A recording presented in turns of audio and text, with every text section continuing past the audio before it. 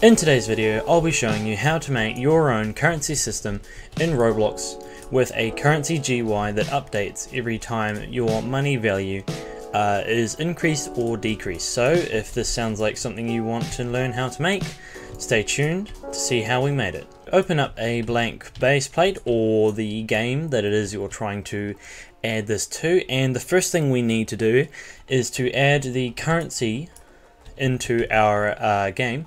So first we will just add a main currency script into our server script service, and I'm just going to rename this main currency GUI. The first thing we need to do here is to open a function which we will add the players' leader stats and their currency values to their name. So first we can just do a function add currency, and I'm just going to make currency with an uppercase C just so it stands out a little bit better. Also, it's going to accept two arguments, parameters, sorry. When a function is receiving, it is called parameters, and when it is being sent, they're called arguments. Okay, just thought I'd point that out. And the next one is we're going to put a name of currency. Okay, so that's where you can customize the name of your currency, so you can change it to whatever you'd like. Okay, so first we need to open a new folder inside the player, so we will do local leader stats equals instance.new, and we will get the folder instance. And we will parent that leader stats value to the player's instance in game.players. Okay, forget to add the name of leader stats, so we'll just put leader stats dot name is equal to, and just make that leader stats. This is actually very important, so make sure you name it exactly as I have, leader stats. Okay, and now we can add our currency value. So for this example, I'm just going to add one value. So I'm going to do local, I'm just going to call it money or cash money equals instance.new, and we're going to create an int value, which is a value that contains a number, obviously, and a string contains a string value, obviously, of course. So money dot name is equal to, obviously, name of the currency. We send that over later. So name of currency, money dot value. Now this is going to be the amount of money that a player starts with, so I'm just going to start with 0. Amount they start with. Okay, so I've just thought I'd add that little note right there. Okay, and we're going to do money dot parent is equal to leader stats. Okay, and so now we have the leader stats function completely finished. We can call this function when a player joins the player service, the game. Okay, so to do this, all we need to do is we can do game colon get service players. Okay, it's better to get service, just saying.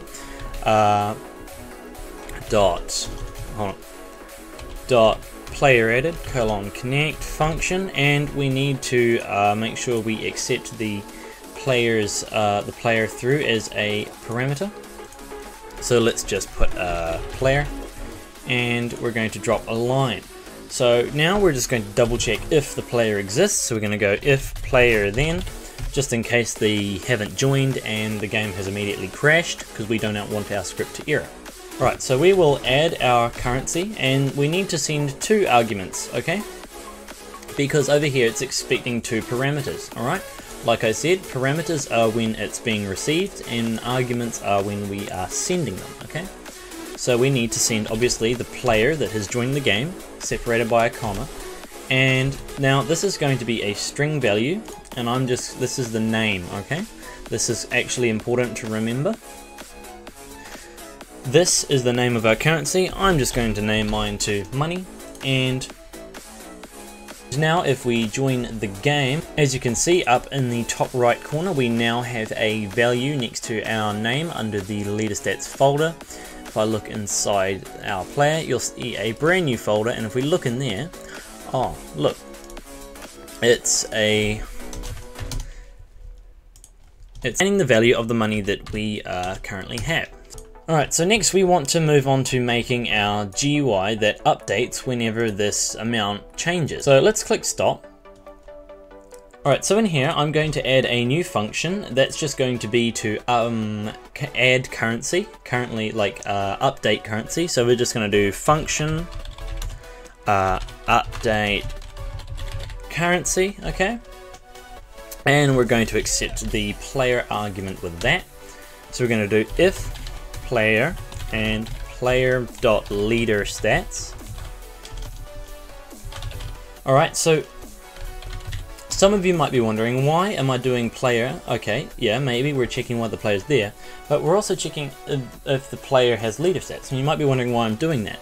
Well, because we're going to be calling this function, alright, from the end of the add. So once the player joins in, we create the leader stats currency. And at the end, once it's all in the game, we are going to fire this function. But in case something has happened in here and for whatever reason the leader stats folder has disappeared or been destroyed, it won't throw an error because it is checking if the leader stats exist. So we can do while wait, I'm just going to make it 1 second, do player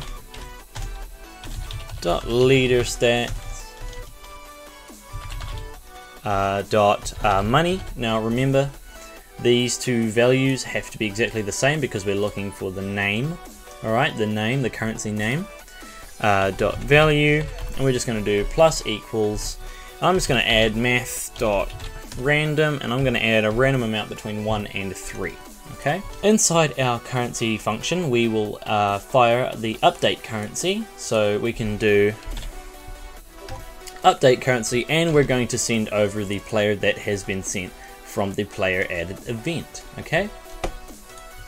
So that should be our main script completely finished. Okay. So if we click play now, what's going to happen, as you can see up in the corner over here, a random number between 1 and 3 is being added to our money value. All right. So now we have our increasing monetary value. Now let's see how we can make the GUI that displays the money value. Right, so we're going to want to close off of our main script for now. That is finished. And we're going to come over to Explorer, start a GUI, insert a screen GUI, insert a text label. Obviously you can make your GUIs look really fancy and all that sort of stuff, but I'm just going to make mine look a little bit basic, just for the sake of the video. And yeah. So I'm going to go to properties, make sure we set the anchor point to 0.5, okay? So it somewhat scales on all screens. Again, it still won't work from a lot of screens, but it should work for most. Once we sort of make our GUI the way we want, I'm going to make mine Fred Roker. Text size is going to be about 30. I'm going to make my text color, I'm just going to make it that, and my background color is going to be green for like money, and down here I'm just going to go text strokes transparency, and I'm going to make that so we can see the value better. Alright, so once we have our desired GUI, we can start scripting it. So to do so, we are going to add a local script. I'm just going to rename this script to let's just do update GUI. Okay. So let's first define the variable of our player. So the player that we're looking for. So we can do local player equals game dot players dot local player, and we're going to first just update the GUIs. Actually no, first hold on, let me just throw a little wait just so the script sort of waits for the player to load into the game. And now we can first change, we can do like the first change when the player joins the game, the first value that they see. So we're going to do script.parent.text equals.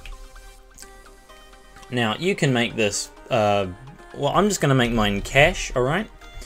And let me just zoom in here for you. There you go. And we're going to put a space with a colon just for it so it looks nice. And I'm going to concatenate the players leader stats.money.value.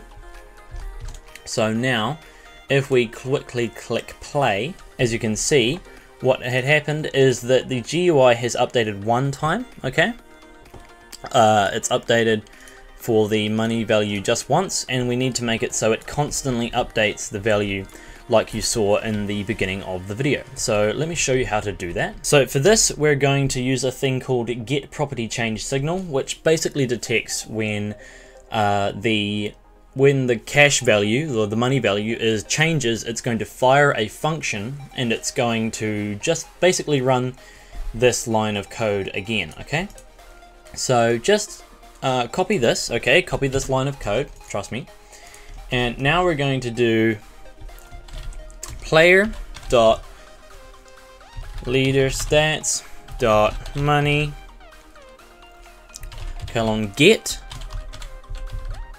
get property change signal, and we're going to get the value, okay? So we're checking what the value of the money is. So when it changes, we're going to connect a function, and we're basically just going to copy that line of code in there again. This line of code, we're just copying and pasting that back in there, okay? So basically what should happen now is that every time the cash value updates, as you can see down here in the bottom corner, it is updating the cache GUI. Alright, anyways guys, thank you so very much for watching this video. If you like this video, please consider subscribing and hitting the bell, even leaving a like on the video. It really helps out, you know, I mean, it doesn't take much. Yeah. Other than that, thank you guys so very much for watching. See you next time.